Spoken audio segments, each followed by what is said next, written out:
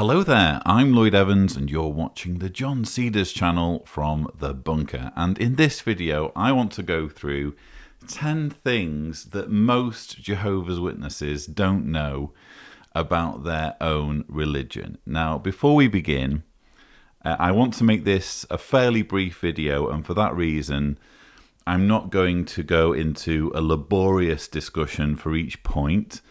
I am, however, going to reference various videos while I'm talking that go into each issue in more detail, and I will also try to provide some links in the description in case you're watching this as a Jehovah's Witness and I say something that you have never heard of and you just assume that I'm lying.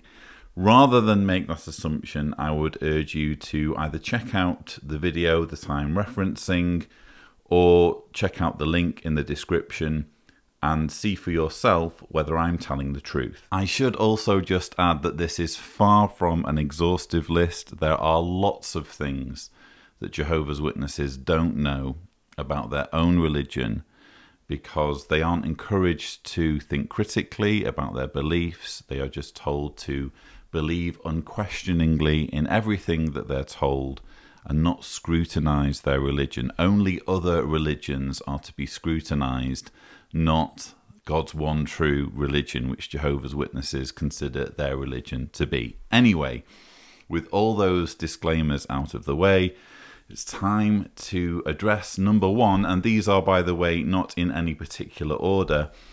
Number one on my list is a loophole in the Shepherd book regarding sin. Now, this is something that I would imagine the majority of witnesses don't know about. Even lots of ex-witnesses don't know about it.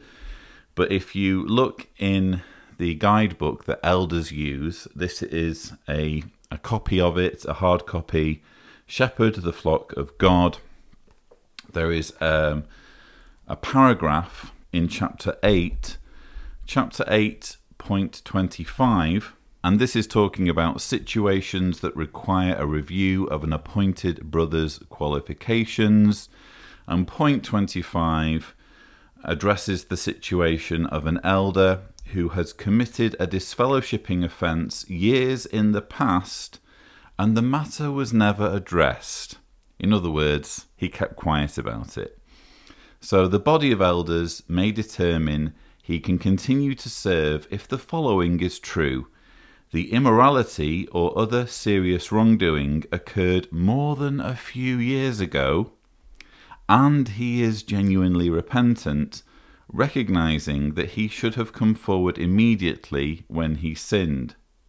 Perhaps he has even confessed to his sin, seeking help with his guilty conscience. He has been serving faithfully for many years, has evidence of God's blessing, and has the respect of the congregation. So, an elder who has been serving faithfully for many years, has the respect of the congregation, and all that time has been keeping quiet about a serious sin for which he could have been disfellowshipped, can be let off the hook under certain circumstances. So it pays, apparently, to keep quiet. And of course, the absolute hypocrisy here is that such an elder would then be called upon to sit on judicial committees against people whose wrongdoing or perceived sin is being addressed immediately or very soon after it was committed. Now, perhaps realizing that this created a ridiculous disparity between the way elders' sins are addressed and the way everyone else's sins are addressed, there is a similar provision in chapter 12, which is dealing with determining whether a judicial committee should be formed. And this is headed Serious Wrongdoing that occurred years in the past. This is dealing with basically everyone else who isn't an elder. And under point 57, it says, depending upon the circumstances, serious wrongdoing that occurred years in the past may need to be handled by a judicial committee. However, if wrongdoing occurred more than a few years ago and the individual is genuinely repentant and recognizes that he should have come forward immediately when he sinned, counsel by 2 elders may be sufficient. So this is basically saying, if you do something that you know is wrong, that you know is considered sinful according to the many, many rules that can be found in this book, if you will only keep quiet about what you've done, if you'll only keep it to yourself or cover up what you've done, as long as more than a few years go by, then in all likelihood, you'll never have to answer for what you've done. But the annoying thing is that witnesses aren't told this. So this is a secret provision in a secret book that only elders have access to. So you'll understand why I've included it in my list of things that Jehovah's Witnesses don't know about their own religion. Because chances are, if you speak to a Jehovah's Witness, or if you are a Jehovah's Witness, it's unlikely that witnesses know, because they don't have access to this book, and in fact they'll feel very guilty for even downloading this book, which you can do, by the way. How are they supposed to know that if they only keep quiet about their sins, then conceivably, and this is, by the way, not necessarily going to happen in every instance, it's conceivable that an elder or a body of elders might not apply this provision.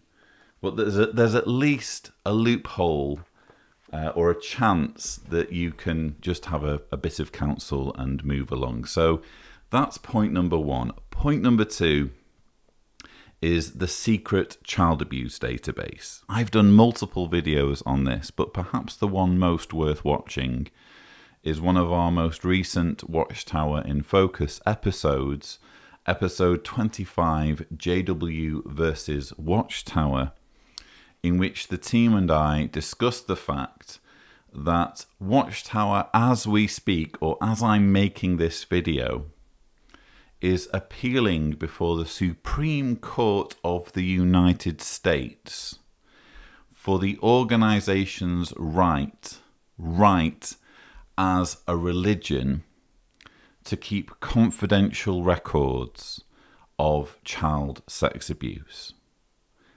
Think about what that means. They are fighting for the right, not just of them, but for all religions, because any decision that's made in their favour will have to be applied to all religions.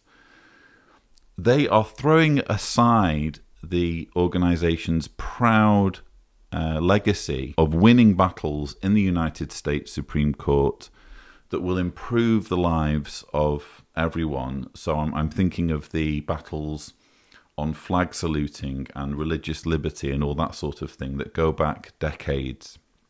They're throwing that proud legacy away and saying, we think that religions should have the right to keep their own secret records about child sex abuse. And we feel we've been wronged in this area because in case after case, the lawyers of child sex abuse survivors are demanding that we turn over our records, and we don't want to do that. So the very fact that they are appealing at the United States Supreme Court to keep confidential records on child sex abuse establishes, as far as I'm concerned, beyond any doubt, that Jehovah's Witnesses keep a secret child sex abuse database. But that's by no means the only line of evidence to establish the existence of this database. We can also look at the Australian Royal Commission in 2015.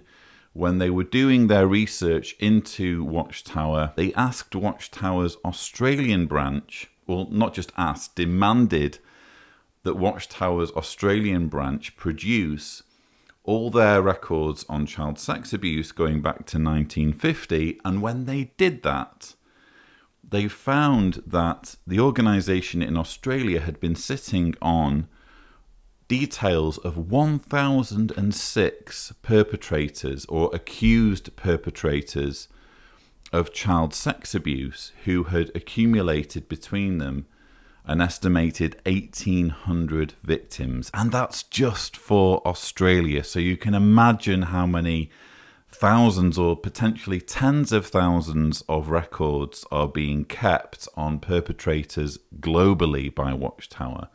But we're still not done with proof that the database exists, because if you follow the work of journalist Trey Bundy, who's done a lot of reporting for Reveal on the issue of the cover-up of child sex abuse, you'll know that he has interviewed lawyer Erwin Zolkin, who is a major thorn in Watchtower's side right now. And it's been reported by Trey Bundy in Reveal that Erwin Zolkin has in his office actually part of the database in a filing cabinet, albeit in redacted form. Erwin Zolkin succeeded in forcing Watchtower to release this small portion of the database after taking testimony in the Lopez lawsuit from a Watchtower official named Richard Ashe, who said in court that the database was kept at that time on Microsoft SharePoint. And he tried to argue that it would be too problematic due to the amount of records for them to produce the database, at which point Zolkin produced an expert who said that it wouldn't be that difficult at all. But in any case, we have physical evidence of the database sitting in a lawyer's office. We have a Watchtower official saying in court that it was kept on Microsoft SharePoint. We have the Australian Royal Commission taking 1,006 records on 1,006 perpetrators from the Australian branch alone. We have Watchtower defending its right at the United States Supreme Court to keep this database. And we also have, if you're interested, a fax that was sent by Watchtower to BBC journalist Betsan Powys following the BBC Panorama special in 2002 titled Suffer the Little Children. In that documentary, it was revealed that this database existed and potentially had around 23,000 names of accused pedophiles on it. And in response to this revelation, Watchtower wrote to Betsan Powys, who presented the information, and said, actually, it's not that many names, it's less than that. So they didn't deny that they were keeping the database, they just disputed the number of names that were on it. So you have there multiple lines of evidence that the Jehovah's Witness leadership keeps secret records on men and women who are accused of child molestation. They keep these records on their own file servers, on their own databases. They don't release this information to the authorities. They fight in the Supreme Court to be able to keep this information confidential. And every second that it's kept confidential, every second that it's kept beyond the reach of law enforcement, is time that predators that are on that list can use to abuse more children. And for the most part, Jehovah's Witnesses in general are completely oblivious to all of this. Onwards to point number 3, and it's the Mexico-Malawi scandal. When I first woke up from my Jehovah's Witness indoctrination, I did not have a clue about this, but it's one of the many gems that are revealed when you read the book Crisis of Conscience by former governing body member Ray Franz. He reveals this dreadful double standard that existed in the 60s and 70s, where you had witnesses in one country who were forced to show their Christian neutrality by refusing to obtain a card in what was essentially a dictatorship. There was only one party, and the ruling party demanded that all citizens have a card showing them to be a member of this ruling party. And Watchtower insisted that witnesses in Malawi refused to do that, even though this decision led to witnesses being persecuted in the most grotesque and brutal way. I won't go into all of it now because I go into more detail in my video on the subject, which you are welcome to check out. In fact, I'd prefer that you check out that video rather than me going into all the details. But at the same time, as witnesses in Malawi were being asked to take a firm stand for Christian neutrality, declaring themselves to be no part of Satan's political system of things, a situation was allowed to exist in Mexico whereby Jehovah's Witnesses were allowed to bribe officials into giving them a cartilla card which declared young men in Mexico to be eligible for the reserves, for the military reserves. So witnesses in one country were being allowed to again bribe officials into giving them this document, which again very much identified them as part of Satan's system, as having gone through training so that they were eligible to fight for the country if needs be. And at the same time, witnesses in Malawi were suffering and even dying due to taking a completely different stand on the same issue of Christian neutrality. So if you're a Jehovah's Witness watching this and you don't know about the Mexico-Malawi scandal, please check out my video where I go into it in more detail. For point number 4, I want to talk a little bit about the infamous blood teaching, the requirement for Jehovah's Witnesses to die rather than accept a blood transfusion, because I don't think most Jehovah's Witnesses are aware that this requirement is neither theologically or biologically sound. So what do I mean by that? Well, it's not theologically sound because, number one, this is a dietary restriction. The Bible writers had nothing to say about a life-saving medical procedure that wouldn't be invented until many centuries in the future. But even if physicians in the 1st century Middle East were transfusing blood to save people's lives, there's a very good chance that Jesus would have been in favor of it, because whenever he was arguing with the Pharisees, as he frequently was, on Sabbath violations, most notably the fact that Jesus would heal people on the Sabbath. So he would do work to improve people's quality of life on a day of the week when Jewish tradition required, indeed demanded, that he do no work. And the Jewish religious leaders took issue with this. And whenever they did so, Jesus would appeal to the rabbinic principle of pikuach nefesh. I've almost certainly butchered the pronunciation. Can never quite remember it. But this Jewish principle insists that the preservation of life comes first, comes above observing the minutiae of Jewish law. So for Watchtower to come along as they did in 1945 and start saying that it's better for Jehovah's Witnesses to die than for there to be any transgression of the use of blood as mandated in the scriptures is to completely overlook the fact that Jesus himself insisted that life comes first. If there was any conflict between the saving or preservation or healing of human life and the observance of the Mosaic law code. So that's why the blood ban is theologically unsound. It's also biologically unsound, because the simple fact is that humans transfer blood cells between them normally and naturally.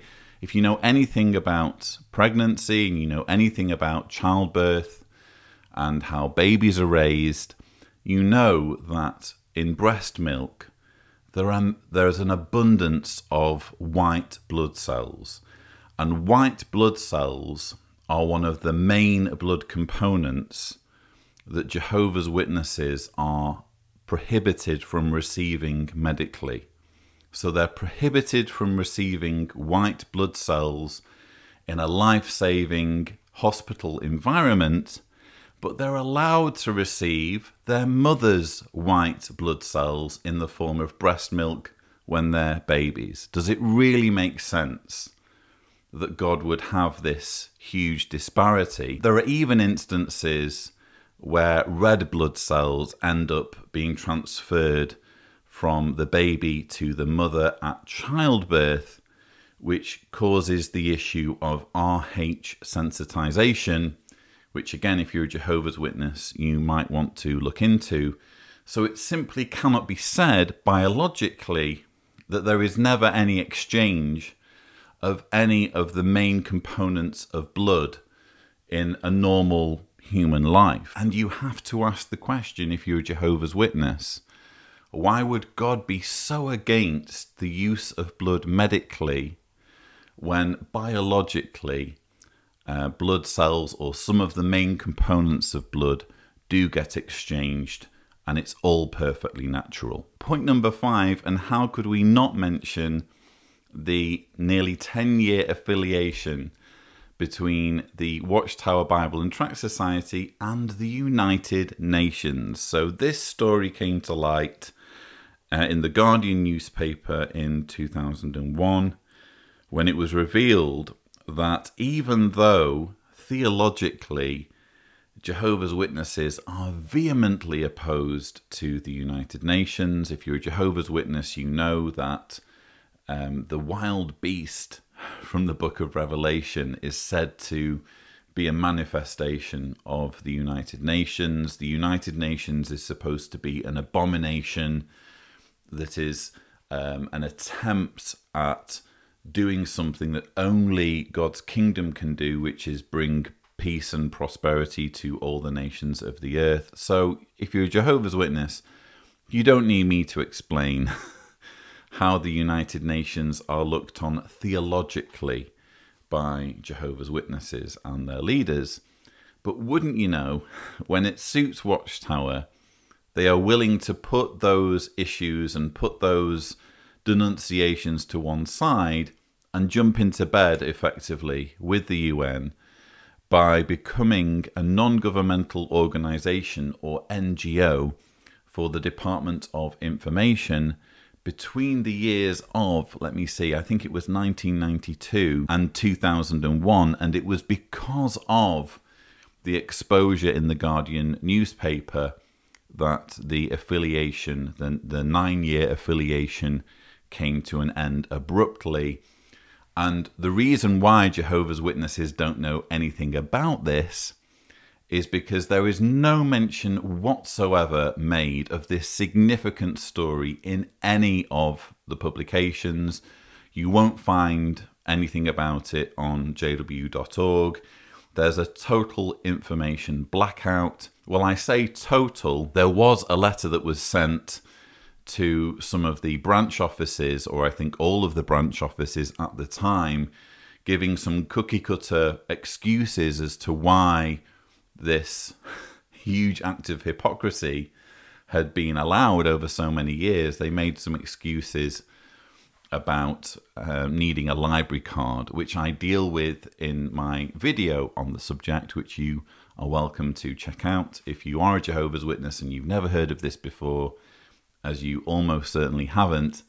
But yes, this is a huge thing that most Jehovah's Witnesses are entirely oblivious to. Now, point number 6 involves shunning, and though most Jehovah's Witnesses are perfectly fine with shunning disfellowshipped ones, they see it as a means by which the organisation stays spiritually clean. They see it as a protection. They also see it as a loving provision against the one who's being shunned. They tend not to think about the psychological damage that ostracism can do, and the fact that nowhere in the scriptures does it require that shunning even be extended into the family arrangement. In other words, it's one thing to say, oh, such and such a body is no longer a member of our congregation and we're not to have association with him. It's another thing entirely to insist that this goes even into the family so that fathers and mothers don't get to speak to sons and daughters and vice versa. But I didn't want to talk to you about that necessarily. I wanted to talk to you about the fact that most witnesses don't understand that what they perceive to be a command from Jehovah only dates back to as recently, effectively, as 1981. And this is again something that comes to light when reading Crisis of Conscience by Raymond Franz. You learn that there was a state of affairs before 1981. So between 1955, when the disfellowshipping arrangement began, in fact, if you go back to 1947, there's even an awake denouncing excommunication as pagan. In 1955, that changed, and they decided, hey, we're going to have a bit of excommunication in our religion. But between 1955 and 1981, it was still possible to leave on conscientious grounds by disassociating and still have some contact with believing witnesses who were friends and family. This status quo existed all the way up to the publication of the September 15th, 1981 Watchtower, which changed everything and said, actually, you know what? If someone disassociates, this is effectively a sin, and you should treat them just the same as if they've been disfellowshipped for sin or wrongdoing. So from 1981 onwards, it became impossible to leave the religion for conscientious reasons. So when Jehovah's Witnesses talk about shunning being a command from Jehovah, what they probably don't accept or haven't really thought of is the fact that effectively this command from Jehovah only dates back to as recently as 1981, because that's when the rules became as they are today, where there was no way out of the organization if you simply stop believing. For point number 7, I want to talk briefly about the many failed predictions for Armageddon. Now, this is something you're sort of familiar with as a Jehovah's Witness, but it's only when you get out and you sit down and you do the research and you find out what's been printed in the publications going all the way back to the time of Russell and Rutherford. I don't know whether you can see in my collection, but I have there a copy of Millions Now Living Will Never Die, which predicted 1925 as the date for Armageddon. Going further back than that to Charles Taze Russell, you had the prediction that 1914 would be the absolute limit for Armageddon. Witnesses today don't know any of that.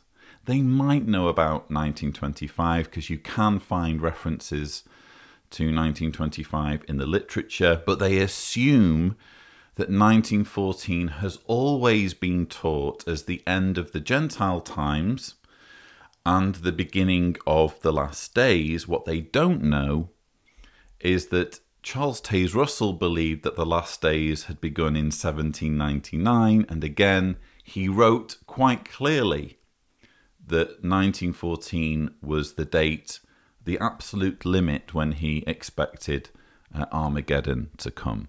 So 1914 was a false prediction for Armageddon. 1925 was a false prediction for Armageddon.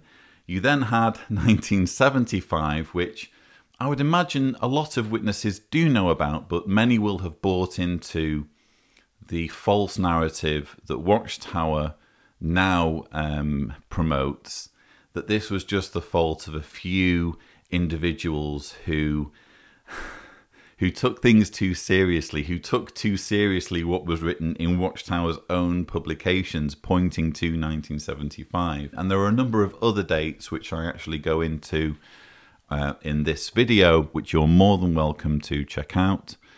It starts to become very, very clear, if it wasn't clear already, that this is a very, very flawed, man-made organisation that is guilty, has been guilty over many decades of building up people's expectations that Armageddon is just around the corner, only for those expectations to be dashed. Now, for point number 8, I have to tread carefully, because if I haven't already upset YouTube's algorithms and made my video liable for demonetization, I almost certainly will if I go into detail as to what was written in Rutherford's Declaration of Facts, which is actually printed in the 1934 yearbook. I love the fact that Watchtower was so deluded and so arrogant and so self-righteous that they thought it was a good idea to print the Declaration of Facts in the 1934 yearbook so that generations into the future, witnesses couldn't deny that the Declaration of Facts is a thing and that it had actually been written and promoted by the organisation. So what can I say about the Declaration of Facts without getting my video demonetized?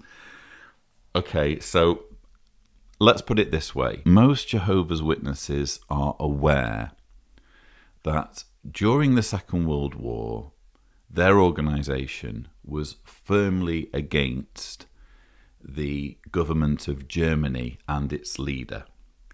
And there was even a campaign, a telegram campaign launched by Joseph Rutherford to denounce the leader of Germany.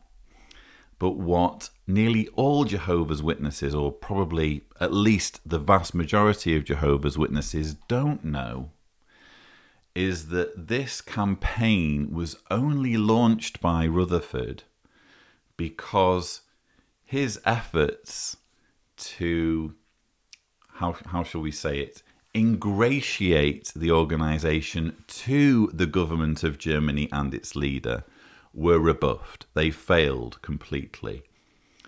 And again, if you're a Jehovah's Witness watching this, you're going to be saying, that's completely impossible, don't be ridiculous.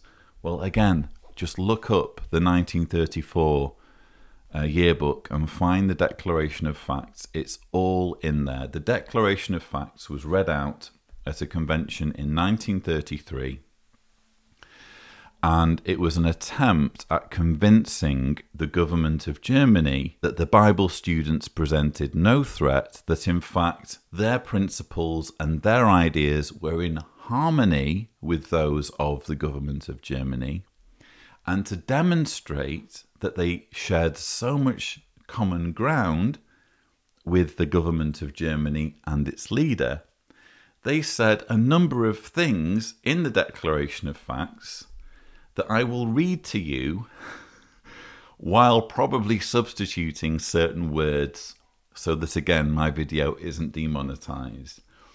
So they said, for example, instead of being against the principles advocated by the government of Germany, we stand squarely for such principles and point out that Jehovah God, through Christ Jesus, will bring about the full realization of these principles and will give to people peace and prosperity and the greatest desire of every honest heart. Bearing in mind, we're talking about the principles of the government of Germany in the 1930s. Okay. A careful examination of our books and literature will disclose the fact that the very high ideals held and promulgated by the present national government are set forth in and endorsed and strongly emphasized in our publications, and show that Jehovah God will see to it that these high ideals in due time will be attained by all persons who love righteousness. So, glowing endorsement of the high ideals of the government of Germany in the 1930s. I think I'm doing well with my words here and not getting this video demonetized, hopefully. Okay, so it also says in the Declaration of Facts, the greatest and most oppressive empire on earth is the Anglo-American Empire. By that is meant the British Empire, of which the United States of America forms a part. Very direct, explosive, you could say, language that's clearly intended to, again, ingratiate the organisation to the government of Germany in the 1930s. And one more quote for you, with which I need to be very careful. It has been the commercial people of Middle Eastern origin of the British American Empire that have built up and carried on big business as a means of exploiting and oppressing the peoples of many nations. This fact particularly applies to the cities of London and New York, the stronghold of big business.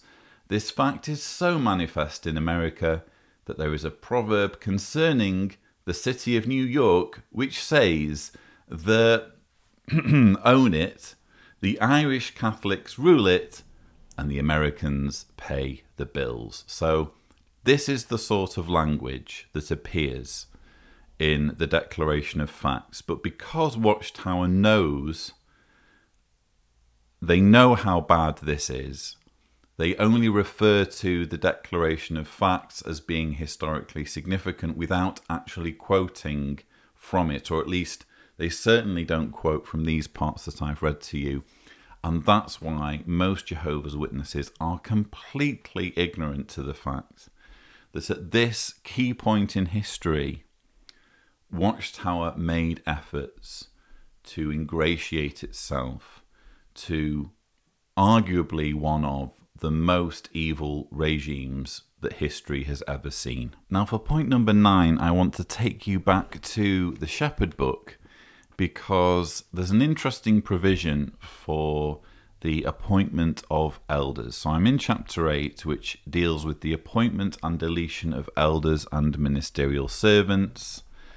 And under point 9, it's dealing with candidate elders or ministerial servants who are separated or unscripturally divorced. Unscripturally divorced means that they are divorced by the authorities, they have a certificate of divorce, but they're not acknowledged as being free to marry by the congregation due to there not being adultery or a confession to adultery by one or both parties. So there's a bit more to it than that, but that's roughly what unscripturally divorced means. So we're talking here about candidate elders or ministerial servants who, again, are separated really, or they have moved on to another relationship without there being necessarily any grounds for divorce involving adultery with the previous spouse. And it says, who is primarily to blame for the marital problems? What were the circumstances surrounding the separation or divorce? Who was responsible for the separation, or who pursued the divorce? Did both sign the decree or in some other way indicate their agreement? How long ago did the separation or divorce occur? What is the brother doing to try to reconcile? Is his mate unwilling to cooperate with his efforts? If so, why? How is his situation viewed by the congregations involved? How do the elders of the mate's congregation feel about the brother? When separation and divorce are involved, there may be deficiencies on the part of one or both mates that make it necessary to limit special privileges because one or both mates may not be viewed as exemplary. So what it's saying here is that when a man who's a Jehovah's Witness gets separated from his wife, there are some questions that need to be asked before he can be considered as becoming an elder or a ministerial servant. And you saw what some of those questions were. And you're probably thinking, why on earth is Lloyd banging on about this?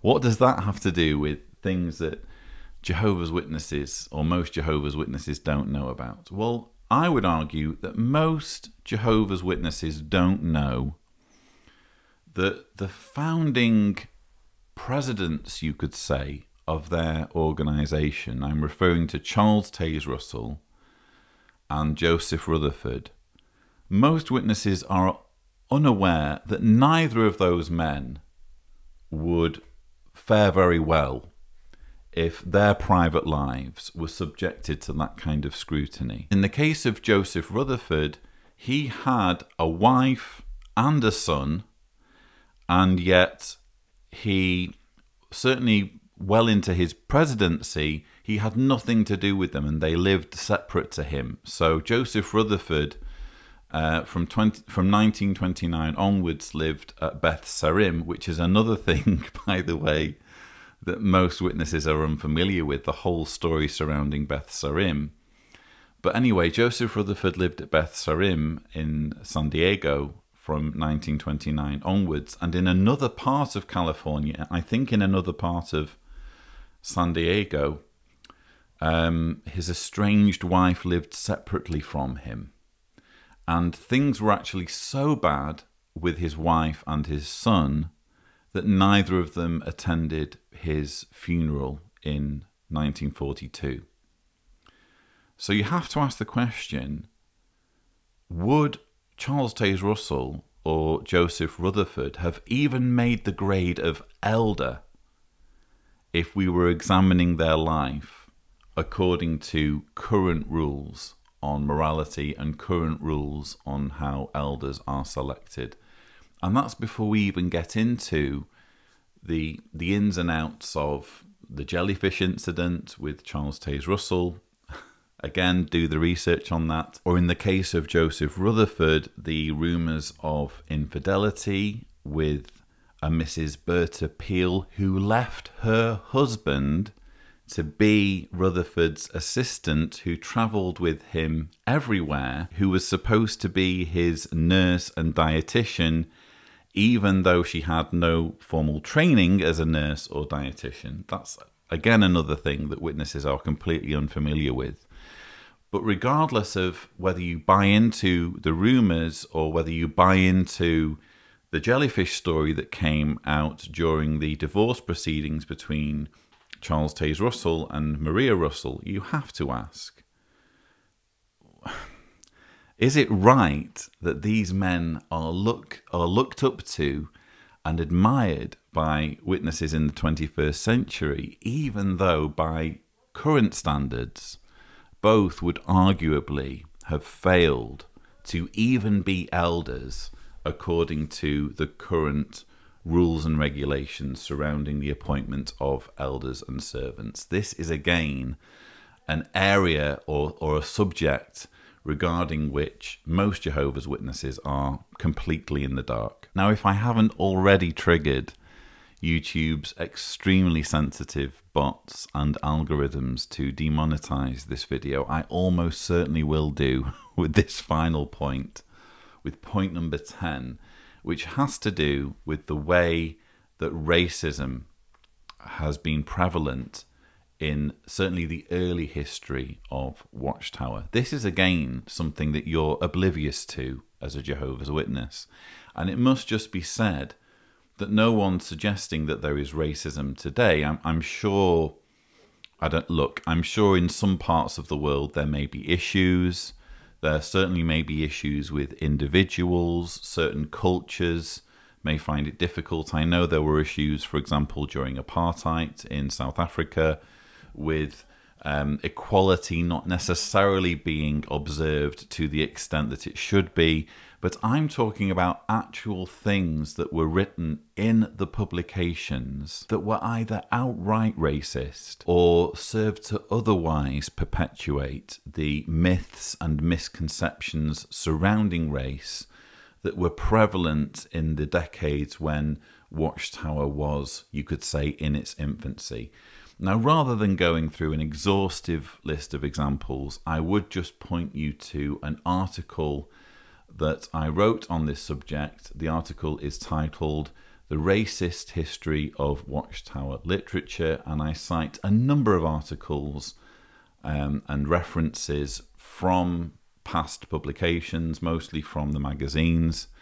In terms of Charles Taze Russell, I don't think his racism was quite as bad as the racism and anti-Semitism of Joseph Rutherford, but he did still have some very backwards views. He wrote numerous times, for example, about how one day the Ethiopian's skin would be changed to white. This was some crazy idea that he had and that he repeatedly referred to in the publications. I've already mentioned recently about the fact that when the photodrama of creation was being shown in 1914 at one theatre in New York City, the organisation found itself responding to an outcry because they segregated the audience. They sent black audience members to the gallery and made them sit separately to white audience members. That's a gain in the early history of God's one and only true organisation. But things get even uglier, I would argue, during the presidency of Joseph Rutherford. And I'm not going to read the quote because it's so obnoxious and grotesque. But suffice to say, these words that I'm showing you now appeared in the Golden Age, which was the forerunner to the Awake magazine, in the July 24th, 1929 issue.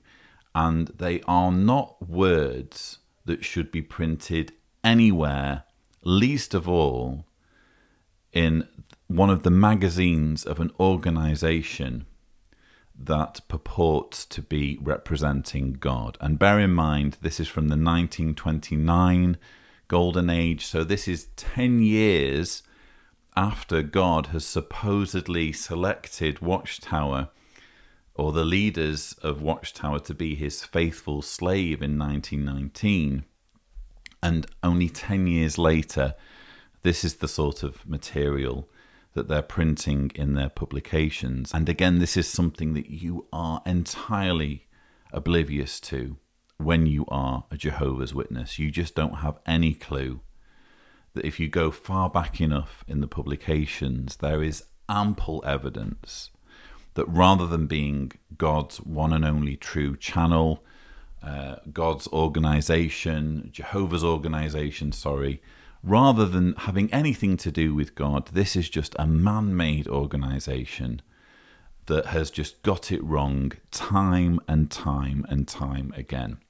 So those are the 10 things that Jehovah's Witnesses don't know about their own religion. I hope you have found this video educational, especially if you happen to be a Jehovah's Witness. Let me know what you think in the comments below. But I guess that's about it. I hope you found this interesting. Don't forget to subscribe to the John Cedars channel for more such videos. And as always, thank you for watching.